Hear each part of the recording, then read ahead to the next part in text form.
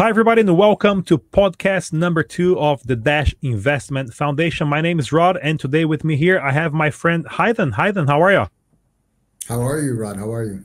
I'm good. I'm good. Exciting news ahead. We have been going through a lot lately at the DIF, and today we actually here to show the network, the Dash network. How long does it take since the DIF presents a proposal and receives the funds until we can make an announcement of a purchase of a business, a stocks, a company, having some equity? And for that, myself with my incredible graphic designs abilities, let's put it this way, right, Hytham? I came up with this little chart, and there it is. Look at that beauty. Great, beautiful chart. Great, beautiful chart. All right, everybody. So this is a timeline for us to explain to the network how long it takes for us, since we have someone presenting a business, an opportunity for the DIF to invest, until we can make a announcement to the entire network and, of course, our social media partners. So, Hytham, step number 1, all the way on the top over here. Tell us who can present to the DIF. Anybody, any business, any corporation. How does it work? So not anybody can present to the DIF, but in general, if you have a good business plan that fits with our mission and goal to help Dash spread through different use cases and different business models and whatnot with respect to Dash itself and expanding the ecosystem, then yeah, we can entertain, bring the group of supervisors together to look through the project and see the term sheets and the terms of the investment. And then we go through basically assessing the business together at the DIF. There you go. So everybody, basically, we can invite a company or corporation to actually come and present it to us, or they can actually invite themselves as well. The email is open. It's got to be on the description of this video here. And once we do actually step number 1, someone presents to us their business model and how they make money and how good it will be a Dash investment or a partnership, we move to step number 2. And just to let you know, everybody, this one here is actually the actual timeline of the investment that we started February 18th, actually the conversation on February 18th.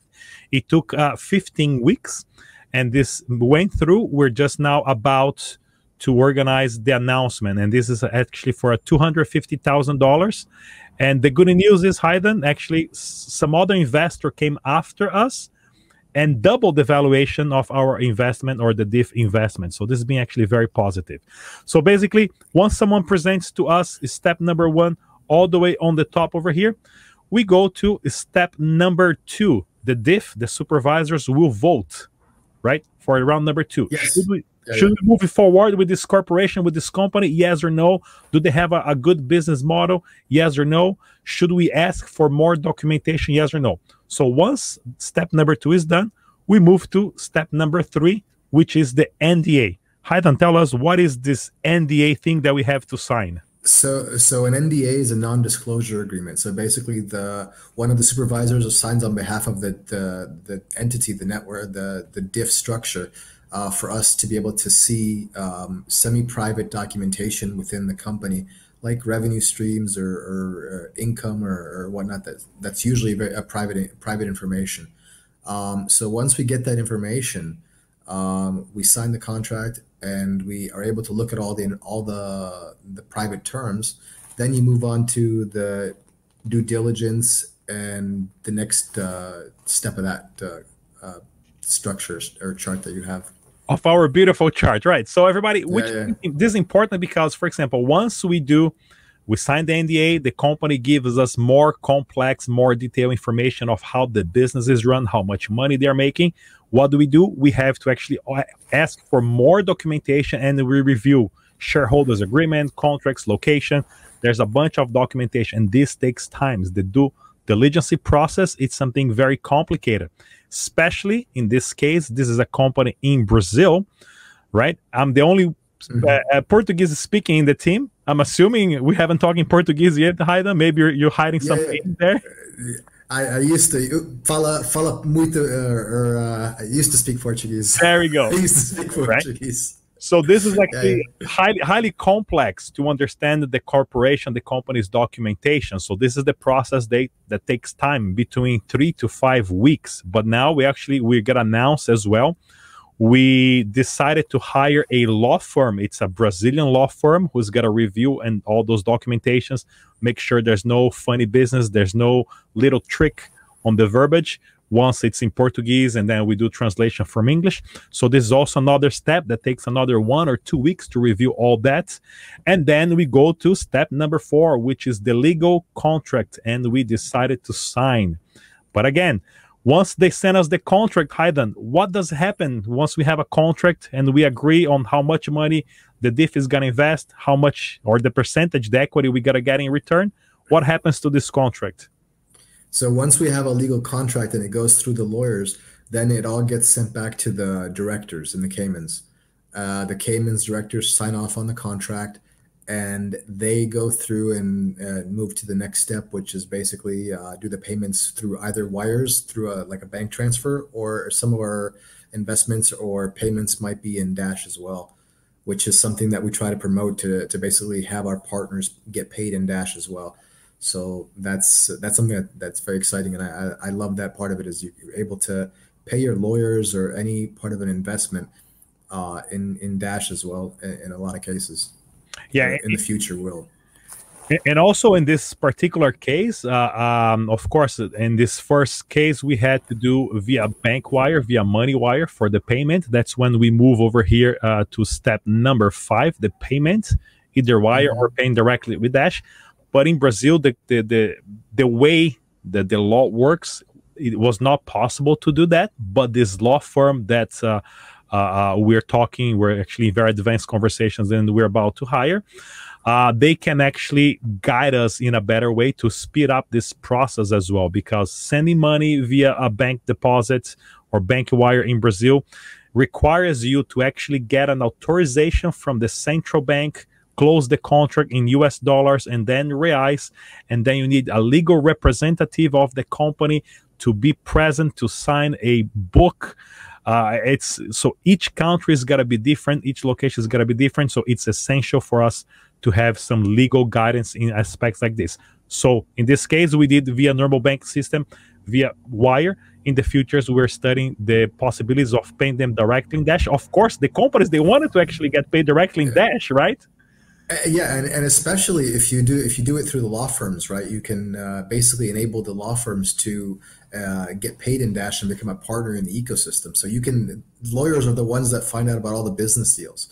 So if you get plugged in through the lawyers as hodlers, you're basically going to get plugged into the business community in whatever country you go into.